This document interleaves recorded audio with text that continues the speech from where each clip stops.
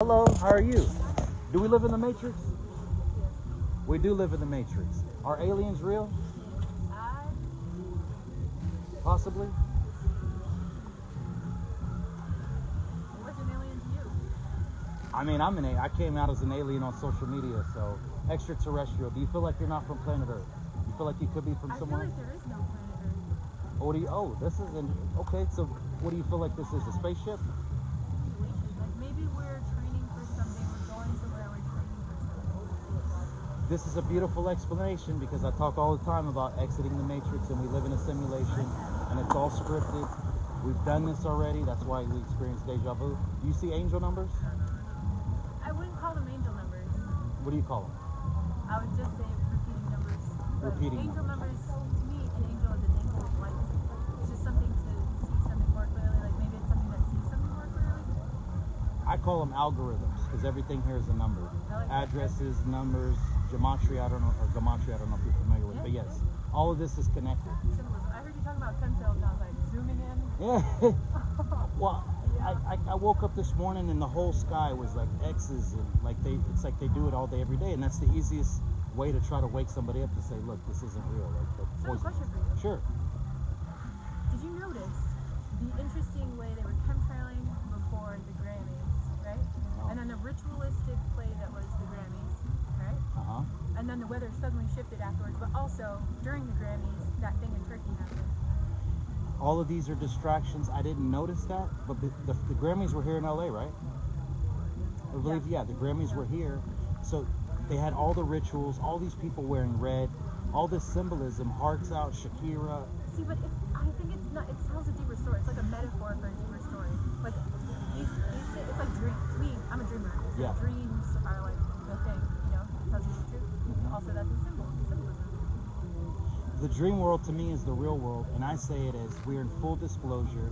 A lot of these entertainers sign contracts with dark entities that they have to do the work or bidding for the other side, and so they have to tell us who they are now, and they do things by wearing things, or they throw up the triangle signs, or they're disclosing things, but it's Hollywood politics, it's all intertwined, and the Epstein files coming out, like all of this stuff, like this week or whatever it is, the people that were related to the cases, so it's all distractions, the chemical spills, all of that. Do you not think aliens are distractions? They want you to focus on that, right? They're skywriting a lot, they're chemtrailing a lot, they have people looking up, they want you looking up for some reason, they want your attention focused up there. So where's your attention being focused up there?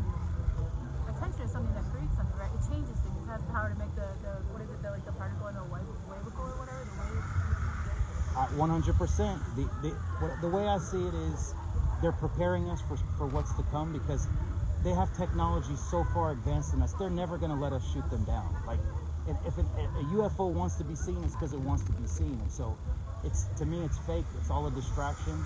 And they get us looking up. It's like, why do we pray up? You know, when we pray. I mean, it's all this symbolism. But the way to me, everything exists is in the way we think.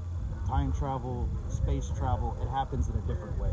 It's through the ocean, past the Antarctic wall as well, but not the way we think of, like, you know.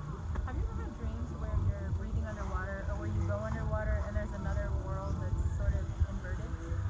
100%. People live in the ocean. I talk a lot about this. Fish people or something. I don't know. I've had multiple dreams about being from an aquatic planet, that I'm not from here. Same. And that this was like... It feels like Atlantean. Where I'm from, in Galveston, Texas, said to be like Atlantean roots. I spent a little time in the Bermuda Triangle, but Atlanta, it's like that familiarity of 100%. We're not from here, and Atlantis just feels like it feels very familiar in that we've lived multiple places, but one of them is for sure Atlantis. Aquatic dreams resonate with a whole lot of people. Yeah. You're top. Do you know what a starseed is? Yeah, but I wouldn't use that word. Light worker. Do you feel like? Are you a high vibrational empath? I'm very empathic.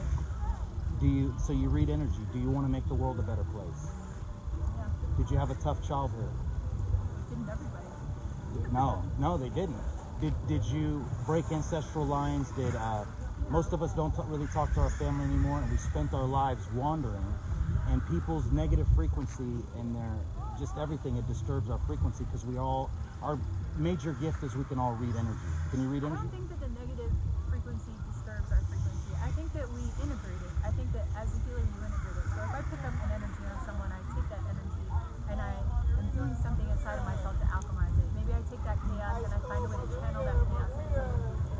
But I don't think there is necessarily like negative and positive or like God and devil. I think it's more along the lines of something we have to integrate and understand to come to a point of neutrality, which is where you stop looking at like this person is evil and this person and I'm good. Instead, you see like this person is ignorant. That's more along the line. This person is ignorant. It's not that they're evil; they're just ignorant. I started this off by saying God and the devil's real, but it's an energy. But both exist in this duality matrix because you would never know you're the light without the dark. We all have a shadow side, and we all have a balance inside of us. And when you learn we're here like Jesus or Yeshua, if you want to call it, we're here to alchemize the energy and neutralize it of others. But until you're ready to ascend, it's still like we can't hear negative conversation. So you're to the point now of it feels like you're a little bit you're in enlightenment, which you understand why everything exists and there's no good or bad. But sure. Do you think we're in the death realm? Like, do you think we're alive or do you think we're dead? Somebody asked me. Somebody keeps saying we're in a prison planet. Most of the people I interview have had a near-death experience, and a lot of times being here feels like this is a punishment. Earth is the lowest density. No, but when I say death realm, there was like this channel work about Jesus where it was like Jesus came as a light to light the way through death realm, right? So that people could find their way. And then if you think about like having a connection to Anubis or someone taking people through the underworld, kind of guiding them, sometimes I think that's here. I believe there's so many. We're multi-dimensional beings existing in a multiverse, and I know that we're here several times in several places. So I could definitely see that this could be the death realm, because I feel like I've had 4 times where I've had major near-death experiences where I shouldn't be here, but I lived. And so it's like ever since then I've been tapped into the other side, whatever you want to call it. And so it's when I talk about this stuff, it's like, man, did we die and we're the angels and aliens and everybody else is just not meant to ascend this lifetime? Because a lot of times being here has felt like a punishment. Do you feel like everyone that's here has a soul? No, there's soulless avatars that exist here. There's a hard drive up there. They exist because you can't go through your movie. This is your movie. You're the star, the director. You wrote the script to your life before you came here, and you can't go through life alone. The easiest way to see it is just these places like airports. Airports, there's a lot of people that it's like they have 3 lines in a movie when you ask them how's your day, and they know how to respond, but anything else they can't. They have no speech. So to me, exactly, confirmation. There's no there's soulless avatars here, and we call them NPCs, right? Non-playable characters that they exist to some good, some bad, but they exist to say, hey, look over there. Hey, yeah, you're missing this. 100%. They exist to, we say, obey and consume. Like they're the consumers that they have all the brands, which a lot of us do, but they literally go with the flow, and a lot of them don't have any original thoughts. And it's not to say that's a bad thing. It's just they exist inside of this realm, and it's recognizing that everybody's on a path, whether it's this lifetime they ascend or the next lifetime. That they're on the scale to do something. I have another question. Sure. Do you think we're underwater? I talk a lot about the firmament. I do. That's why I say that space travel and everything exists a different way. The sky's blue. Prince had the song Purple Rain, which Prince was very spiritual. And he talked about when God bleeds, when God cries tears of blood, the blue and the red make the purple rain. And I feel like they found a crack in the firmament, because they've tried to crack this thing. The Milky Way? Think about it. Yeah. When you see the Milky Way, what is that? It's a crack. We know that this is an infinite space and time and period. And so that's how we say how we travel underwater, and there's portals and people live inside of Mars. Like all of these things have just tapping into downloads. Do you get downloads too? Like you feel like you can get questions in real time from your heart? There's not language I wouldn't use, mainly because it's almost like everybody's using this language, but they don't understand really what it means. So I try to look for a different way of saying things than the typical like starseed or whatever. You know what I'm saying? Right. They can be divisive, and I'm trying to do the no labels, but I'm more than anything trying to explain things and explain people's life and why the things happened to them the way that they did, because it's all scripted. And when you can look back at life and say, I'm thankful for that terrible moment that happened to me, it was the strongest lesson I got. It got me to ascend. So yeah, I love the way you describe this, because it's more of a uniting when you don't have the labels. And I definitely see. How long have you been awake? You're a very. Is she very awake? Hey, tell me hey, I'm all about no labels. How awake? What's your name anyway? Rachel. Rachel? I just made a post yesterday. I said, if you have Ra in your name, then we know each other. I'm on live, my brother. Sorry, I love you. But anyways, Ra, do you feel a connection to Egypt? We all do. Ra, the sun god. It's like, that's how I know that this is one big system and pattern. Taurus, 420 birthday. 420. Yeah, so it's like that's another part of the duality. But how long do you say you've been awakened, or at least a conscious being, to know that there's more? I mean, I feel like in some way, and we always know. I think deep down,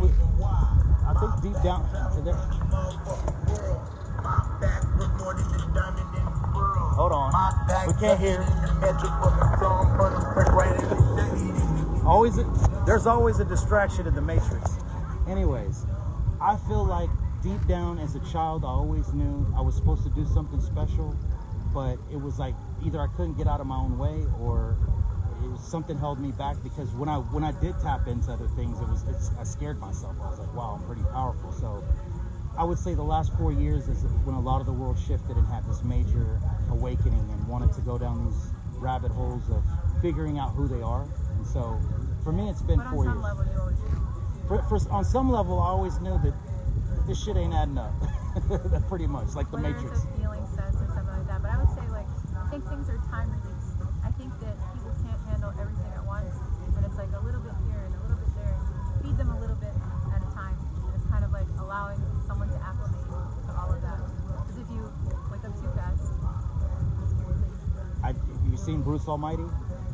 yes, but not so long. So Jim Carrey's complaining about his life, and then Morgan Freeman is God, and he said, okay, you think my job's so easy, I'm gonna make you God. And so now Jim Carrey becomes God, starts manifesting, and he's getting everything he wants, but he gets all these emails in prayer form. Like, imagine you pray to God at night. So he just hits approve all, and it's like, 10 million emails, and then next thing you know, 3 million people win the lottery. And that's how I describe waking up.